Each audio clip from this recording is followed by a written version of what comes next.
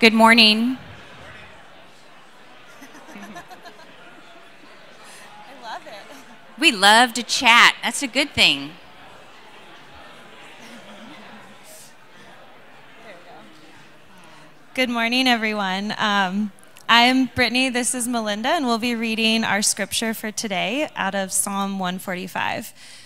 We do have a couple places where we'd love to invite you guys to read with us, so I'll prompt you when it's time. But if you could all stand for the reading as well, if you're able to. Psalm 145, a song of praise of David. I will extol you, my God and King, and bless your name forever and ever. Every day I will bless you and praise your name forever and ever. Great is the Lord, and greatly to be praised, and his greatness is unsearchable. One generation shall commend your works to another, and shall declare your mighty acts. On the glorious splendor of your majesty, and on your wondrous works I will meditate. They shall speak of the might of your awesome deeds, and I will declare your greatness. They shall pour forth the fame of your abundant goodness, and shall sing aloud of your righteousness. And join in with us now. The Lord is gracious and merciful, slow to anger, and abounding in steadfast love. The Lord is good to all, and his mercy is over all that he has made. Oh, now it's my turn. We'll cue you for you're on for the last verse. All your works shall give thanks to you, O Lord, and all your saints shall bless you. They shall speak of the glory of your kingdom and tell of your power, to make known to the children of man your mighty deeds and the glorious splendor of your kingdom. Your kingdom is an everlasting kingdom, and your dominion endures throughout all generations. The Lord is faithful in all his works and in all his words, and kind in all his works. The Lord upholds all who are falling and raises up all who are bowed down. The eyes of all look to you, and you give them their food in due season. You open your hand, you satisfy the desire of every living thing. The Lord is righteous in all his ways and kind in all his works. The Lord is near to all who call on him, and all who call on him in truth. He fulfills the desire of those who fear him. He also hears their cry and saves them. The Lord preserves all who know him, all who love him, but all the wicked he will destroy. Join us now. My mouth will speak the praise of the Lord, and let all the flesh bless his holy name forever and ever. Amen. You may be seated.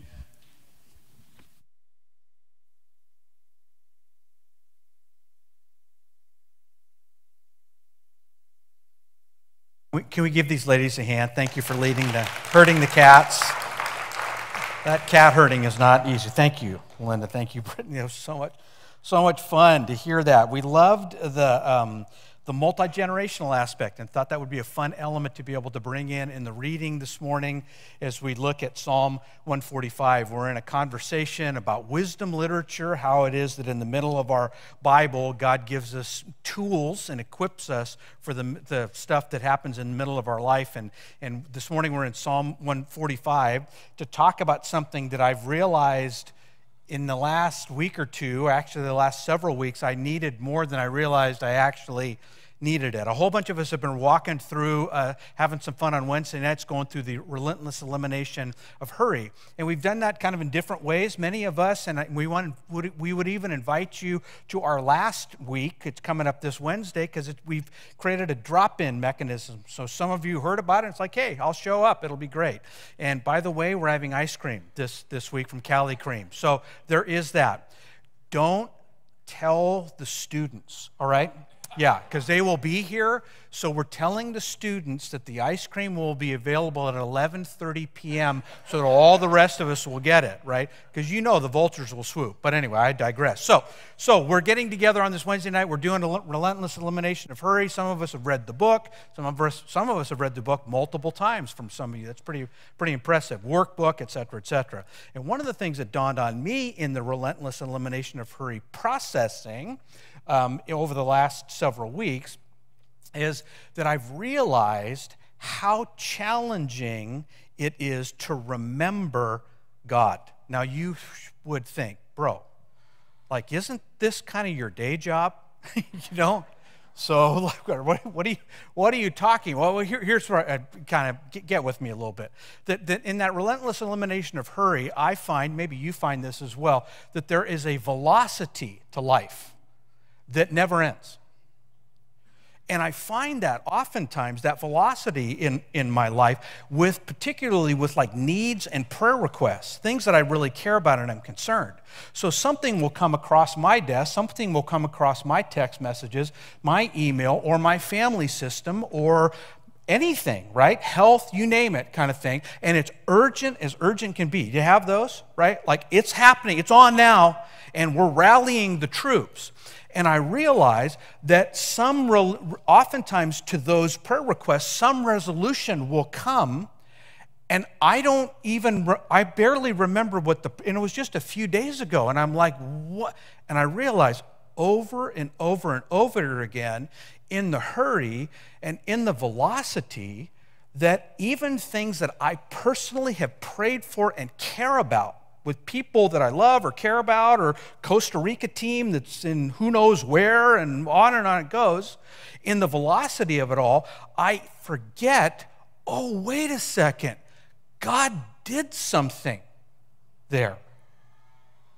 You ever get that? Kind of have that thing where you realize, oh my gosh, wait a second, like something really urgent, God did something about it. He moved, He answered, He changed things. Oh yeah, when was that again? So in the flow of all of this, I've realized that at least in my life, with the hurry factor and with the velocity factor, I don't know that I forget. I just kind of keep flying through life and don't remember. And so for me this morning, as we talk about kind of the way that the Psalms and the wisdom literature form us, I want us to pause. And we've structured really the whole service. You can already see the communion tables here. We've structured the whole service around really remembering. Remembering who God is, remembering His greatness, remembering His goodness, remembering how He moves. Because there is something that forms us deeply when we remember Him. There's something that connects us to Him when we remember His greatness and His goodness. There's something that grows our faith. There's something that anchors our hope. There's something that increases our capacity for love when we remember Him. And so this morning we're going to remember Him. You've already remembered Him if you listened to Psalm 145 and as you participated along. So this morning let's remember Him. Okay, let's go back. We're in Psalm 145 and we're going to look here we're going to remember as David kind of walks us through this psalm here, this great writing here. We're going to remember God's greatness. We're going to just start there. Greatness and goodness. That's what we're going to hit this morning, and then we're going to celebrate this. Okay, so in the greatness, I think we have this on the slide, and we pulled up verses 4 through 7 here, and we'll look at 10 through 13 in a minute here as well. But in this particular section, so yeah, I'm sorry, yeah. So 4 through 7 would be great. I think that slide. In 4 through 7 here, we have these declarations of God's greatness, and I want you to tune your ears to a couple different things. The first one is this. God's greatness to His people through the pen or the lips or the mind of David is attached to what He is actually done. Pause there for a second. Stay with me here for a second, okay? Sometimes we in the West think of God's greatness as a concept. It's a theological premise or underpinning. It is philosophical, it is lofty, it is elusive, it is ethereal. Not here. Not here. It doesn't mean that it's not that. It doesn't mean that we ought to think grand thoughts about God and His ways, but they are anchored here. God's greatness is anchored to what He has already done. Do you see the importance of that? Like, He did this stuff. He is this person who did this stuff right here. And there's this huge body of work that He has in the Old Testament, to which, of course, the Old Testament saints would appeal. In fact, David doesn't get real specific. So what's intrigued me as I looked at the greatness of God here is the way that David described it, and I had to do a weird thing in my head because I'm weird. So I had to look at this and think, okay, I want to look at the modifiers because I'm so fascinated about this. So look, for example, at verse 4. Declare your mighty acts. And so I just went backwards. God's acts are mighty. And I just did that through the section here. Verse 5. God's majesty is just overflowing with glorious splendor. His works, verse 5, are wondrous. His might, his deeds are awesome. His greatness is worthy of declaration. Verse 7, that your goodness is abundant. Your righteousness, I just want to sing from the rooftop, right? That over and over and over again, God's greatness is just kind of unfathomable in one sense, and yet these works are real things that he actually did. So, for example, we've rehearsed this a number of different times. Their very existence as a people came from a childless couple that God spoke to with no prior context, at least in the Bible, in Genesis chapter 11 and 12. And he speaks to him, and he says, Abraham, you're 75, Sarah, you're 65, Sarah, yes, you're beyond the change, and so here we go. And by the way, your descendants will be as the sands of the seashore and the stars of the heaven. And so I'm going to bless you and make a great nation, and off we go. And so their very existence as a people is due to the fact that God's mighty acts and deeds came to this childless couple, and now off we go with their story. The descendants get enslaved in Egypt. God makes them mighty. They grow. God delivers them from the hand of the most powerful person on earth. And many of us know the story that they walk through the Red Sea on dry land, and it just keeps going. Right? And all of this is now in the collective memory of the people, of the nation. So much so that the festivals point to many of these things, and the big festival is Passover. Because this is what God did, and this is how we walked out, and this is who we are as a people, and that's, children, why we live here, as they would celebrate in the Promised Land. God's deeds, his acts, his works are mighty, and we can see them, David would say. Just thinking about this as we were kind of walking through this and doing some teaching team stuff. Actually, a couple weeks ago when Ryan taught, and we hosted Bridge Builders, and Ryan taught out of Psalm 96, right? And we talked about the nations and God's heart for the nations. And as we were chatting about that, kind of in ramping up, we stood and kind of were just in awe for a minute about a couple things that are obvious once you say them out loud, but sometimes they can get lost. They're hard to remember sometimes. Maybe I'll just say it like that. We just sang it in Holy Forever. 1,000 generations falling down in worship will sing a song of ages to the Lamb. Just think about that. 1,000 generations. 1,000 generations. See, all this time and all these time zones away, the good news of Jesus got to us. Now, last time I checked, I don't know anybody, I could be wrong about this, but I don't know anybody who speaks Koine Greek as a first language, or Aramaic or ancient Hebrew. You may have learned it, you may have studied it, you may have, but probably that wasn't your first language, especially since a couple of them are dead. But anyways, so that's probably true. And yet, right? That the good news of Jesus, the good news from this ragtag bunch of people who all deserted Jesus in the crushing pressure of the cross, but then Jesus comes and he appears to them, and 500 people, Paul says, and so that's the seedbed of this fledgling little movement that has no resources, no power, no political anything. They don't have any person in the Senate working for them. They don't have, we just go down the list, and somehow this thing explodes, and it gets all these time zones and all this time away. How does this happen? The greatness of God, right? Like it happened. And so we want to remember God's magnificent greatness in his deeds, in his acts, in how this happened. This got to us in our language, all this distance away. And God opened our heart and we saw the beauty of Jesus. And all of you have stories like that. You may have grown up in a home where you never didn't know Jesus. You may not even quite know Jesus, but here you are on a Sunday morning at 9 o'clock, right? That changed your Saturday nights, and off we go and everything in between.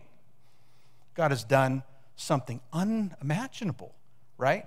In the good news, and in the good news that is following in solidarity with all the good news that came before us. He's great, and so David says, remember God's greatness.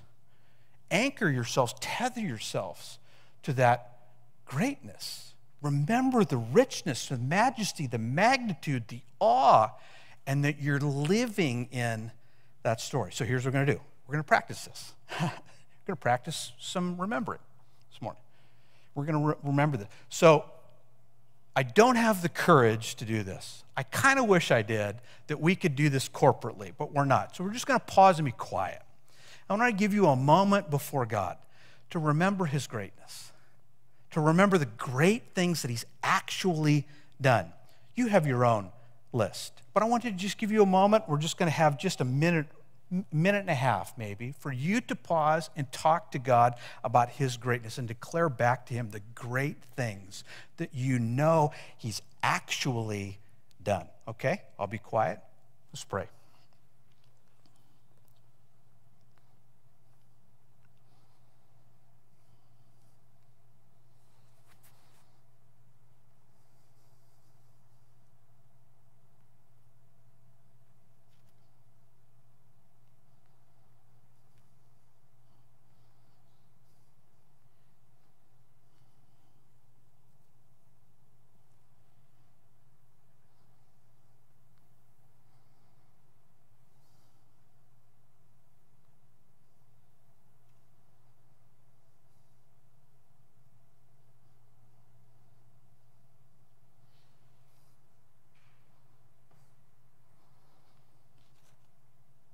So, Father, hear us as we say back to you your greatness. Greatness that we have seen, greatness that we are in solidarity with, greatness that is thousands of years before us, greatness that includes thousands of generations, greatness that reached this incredible crescendo in the death and the resurrection of Jesus, who conquered and crushed death and abolished it forever. And so, Father, we celebrate, we remember that you are great and your deeds are mighty and awesome, and we can see them. And so we thank you for that. Amen. We're going to continue our little practice here, you guys, because we're celebrating and remembering God's greatness with David in the psalm. And we continue on because I think David kind of makes, this is probably grossly oversimplified, but indulge me, I'm a simple man. And so he moves from God's greatness into kind of a section that is a little bit more of what I would call his goodness. We pick up the text, for example, in verses 14 through 17, I think, is where, maybe 18. And so, yeah, here we go. So the Lord upholds those who are falling and raises up all who are bowed down. So all these mighty acts, right, that are big and global and national and et cetera, right? All these people. Now it becomes, wow, so there are people who are falling and bowed down. The eyes of all, here we go. Eyes of all look to you, thank you. Yeah.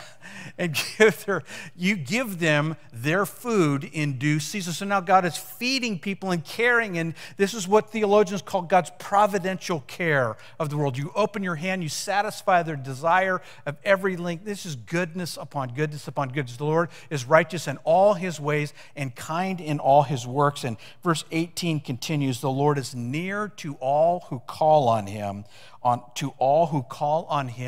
in truth. So the operative word, the connecting word in all of that goodness as God displays it in the lives of people is near. See, sometimes I think when we think about God's greatness, at least for me, it's really easy to think of something that is very distant. And by extension, God becomes that. He's austere, and he's running the world, and he's incomprehensible, and he's all these omnis, right? That in one sense I kind of get, and in another sense I don't really get at all. And so I can get lost, in a sense, in his greatness, and because of that, his distance, that he is high and lifted up. And it is high and lifted up. He's like, where is he? And all of a sudden, David flips without any kind of a violent transition, really, into God's goodness. And all of a sudden, God, in his majesty, in his greatness, and also in his goodness, is really close. The Lord is near to all who call on him. He's right here. He is closer to us than our breath is to us. He's always here. And as Paul said on Mars Hill in Acts chapter 17, in him we live and move and have our being. That everyone and everywhere and all the things that live because of God. You and I have breath in our lungs. Take a breath. That came from God, right? Every moment and every moment and every day came from God. And in all of that distance and all of that majesty and all of that magnitude and all of that far-awayness and all that awesomeness, he is at the same time close. We've rehearsed, I know, a number of different times in here, the theme verse for what we're walking through on Wednesday nights. I promise I'm not trying to sell Wednesday nights. It's obviously having an impact on me, okay? Can I just say that? And so I've loved the theme verses for this for forever and ever. They were, I don't know when I memorized them or whatever, but they were easy to memorize, right? That Jesus is this kind of a person. Right, where he says, come to me, all who are weary and heavy laden, and I will give you rest. Take my yoke upon you and learn from me, for I am, this is his own self-description, gentle and humble in heart, and you will find rest for your souls. Okay, God Almighty is gentle and humble in heart. Do you see the beauty and the magnitude of who he is? That Jesus got down on the ground. And so as we rehearse God's greatness and his goodness, we rehearse the fact that Jesus, God the Son, became Jesus of Nazareth and took on a human body, and the Christmas story happened, right? And in the Christmas story happened, Jesus died a real death in order to conquer it with his indestructible life. And so in all of that goodness, God is near. You probably have some near stories, right? These stories go all over the place. Usually they come when we come to those places that we see over and over again in the Gospels as people interact with Jesus, where people just got on their face. People like to call it a posture of desperation. But we see it lots of different places, right? You've got a royal official's son who comes and says, my little daughter's dying. She's 12-ish. Jairus is his name. And so he comes and he loses all of his Eastern dignity in an honor and shame culture to put himself on his face before this traveling itinerant rabbi, because he's the only one left who can do something. And so he embraces all of that shame and humiliation. Culturally, it would have been massive, in order to plead with Jesus to heal her. And we've all had moments somewhere in that family, right? Where it's time to lose your dignity. It's time to lose protocol. It's time to lose having it all together. It's time to lose being the solution to your own problems. It's time to lose being an alpha. It's time to lose making it happen. It's time to lose your degrees. It's time to lose all of you and me in front of him. Because only he can do something. And so you have those moments. Those moments probably include how you even got here in the first place.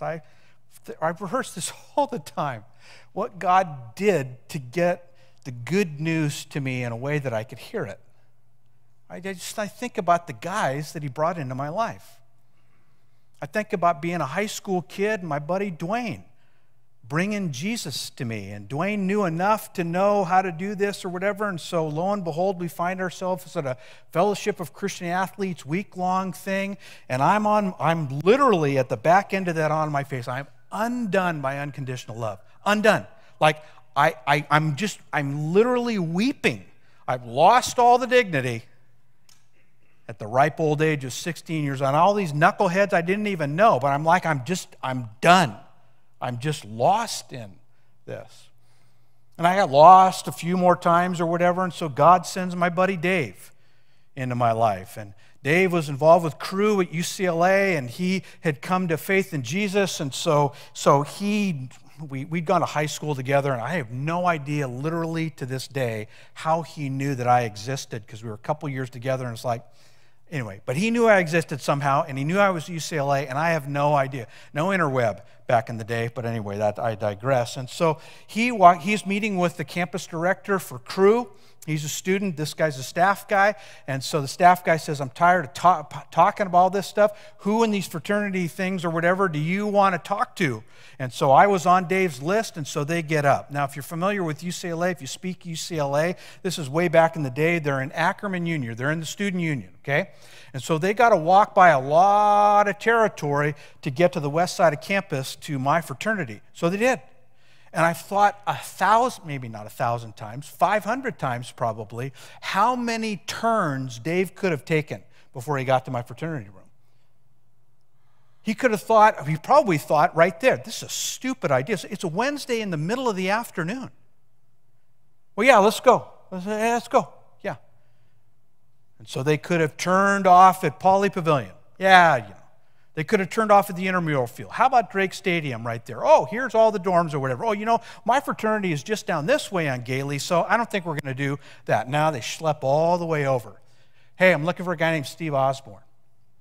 And so all of that, because God had done so much in Dave and Don's life, that they walked all the way through.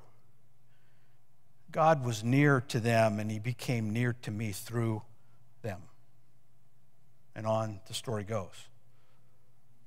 You have some places where God drew near. Moments where he healed. Moments where he changed things. Moments where he gave you perspective. Moments when you came before him and you say, God, I don't see any solutions, and he delivered you. Do you have those moments in there too? Well, let's remember those moments, can we? So let's pause and kind of do what we just did. Just a minute or so for you to remember before God his nearness to you. Because even though he is great, he is also just as good and near to us. Let's pause and remember his nearness.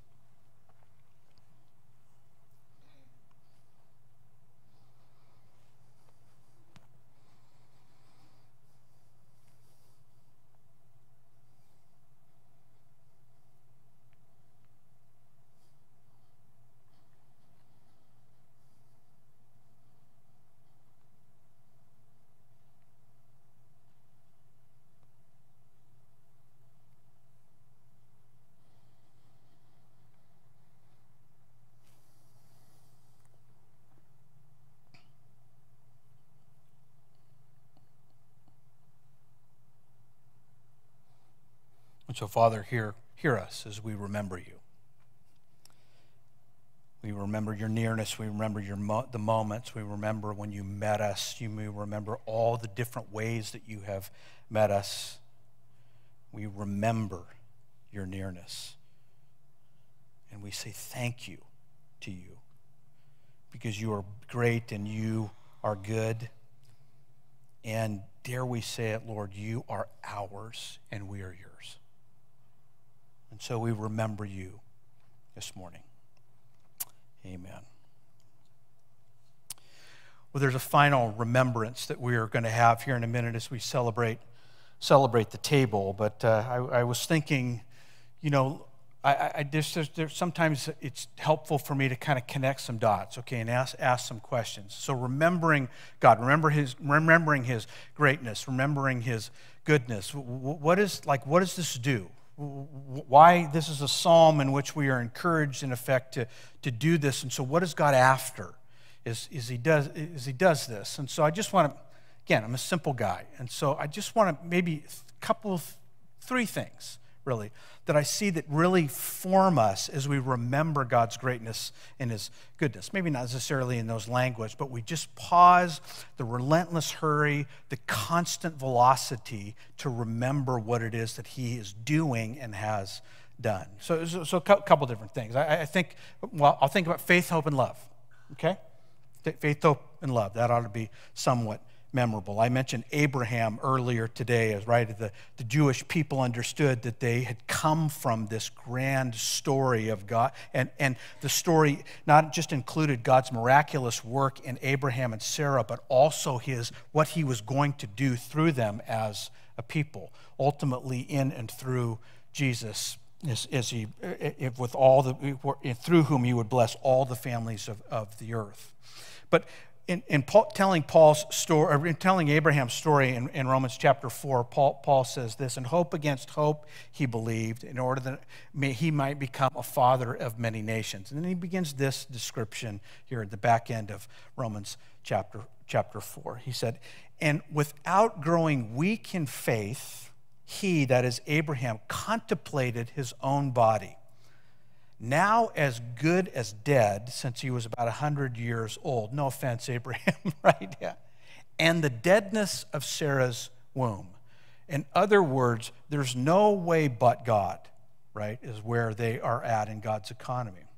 "Yet," he said, Paul writes, "yet with respect to the promise of God, he did not waver in unbelief, but grew strong in faith, giving glory to God, being fully assured that what God had promised, he was able also to deliver."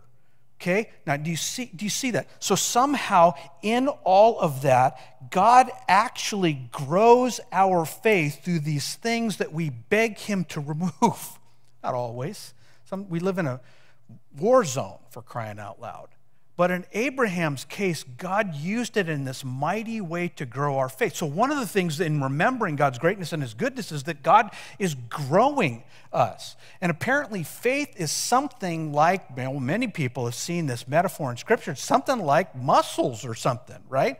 It can grow. I mean, intellect, other things can grow too. But it's something then when exercised, and perhaps we might dare say only through exercise does it grow. In other words, God is not just a concept. He's someone to walk with through the journey and learn how to trust, and in that our faith grows. How about hope? Writer of Hebrews says in Hebrews chapter 6, this hope, that is the hope that we have in the resurrection of Jesus and the good news of Jesus. This hope we have is an anchor for our souls. And so what God does is we remember his greatness and his goodness, what he's done in history, what he's done in our life, is that God grows at that anchor of our hope. In other words, it becomes more secure, not less. That he secures it as we walk with him and we remember his greatness and his goodness. Oh yeah, the hope is sure. It's secure. Other things are a lot less sure, right? They can go. And we have stories, the longer we go on, of things that went. Health that went. Bank accounts that went. Families that went. Sad, right? It's sad. And so the hope, the security, is that anchor for our soul. And then love. Many, for generations, have written about how God forms us in relationship so that he increases amazingly our capacity to love him and to love others.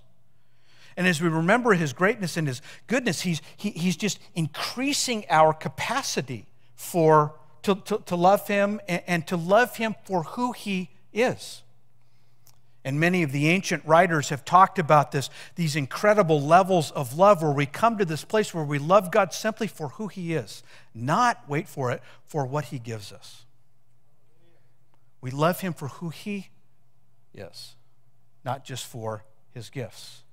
And that high, beautiful, majestic kind of love is part of what God is doing as he expands us as we remember his greatness and his goodness, and he takes us on this incredible journey of being expanded. I was thinking about this as Debbie and I are new grandparents. And so I was thinking about the amazing way in families. Do you see this and feel this? Where God seemingly miraculously, maybe it's not a miracle, that's probably overstating it, but God expands your capacity to love. You add people that you love about and you love, and it's not like I don't love you. I had to take love from you and put it over here.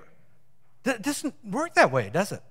It doesn't. It's not like, okay, I have X amount of love, and so I'm going to cut, I'm going to shave a little here, I'm going to cut here or whatever too, and okay, yeah, all right, yeah. And you get 6, whatever 6 is, right? It's like, no. God expands our capacity to love, and it's this wonderful, beautiful thing about love. And as we walk with him and remember his greatness and his goodness, he does the same thing in our life. That he grows our faith, that he anchors our hope, that he expands our capacity to love him and to love other people. And so on the velocity, let's join and remember and pause and celebrate his greatness and his goodness.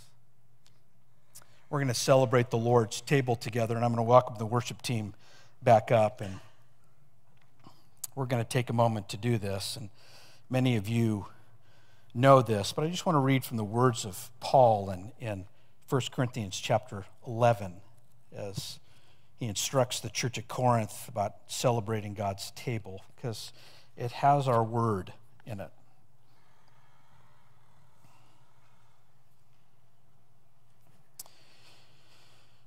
Verse 23 of chapter 11. It says this, "For I received from the Lord what I delivered to you, that the Lord Jesus on the night when he was betrayed took bread, and when he had given thanks, he broke it. He said, 'This is my body, which is for you.'" Now you know the rest of the words if you've been around for a little while. "Do this in" what? "Remembrance of me." In the same way, he also took the cup after supper, saying, this is Jesus who took the cup, saying, "This is the new covenant in my blood. Do this as often as you drink it in remembrance of me. For as often," Paul writes, "as you eat this bread and drink this cup, you proclaim the Lord's death until he comes." In other words, this remembrance of thing Jesus built into the meal that celebrates what it is that he has done. And so as we go, we want to receive the elements and remember God's greatness. That this amazing thing that he has done was all his idea.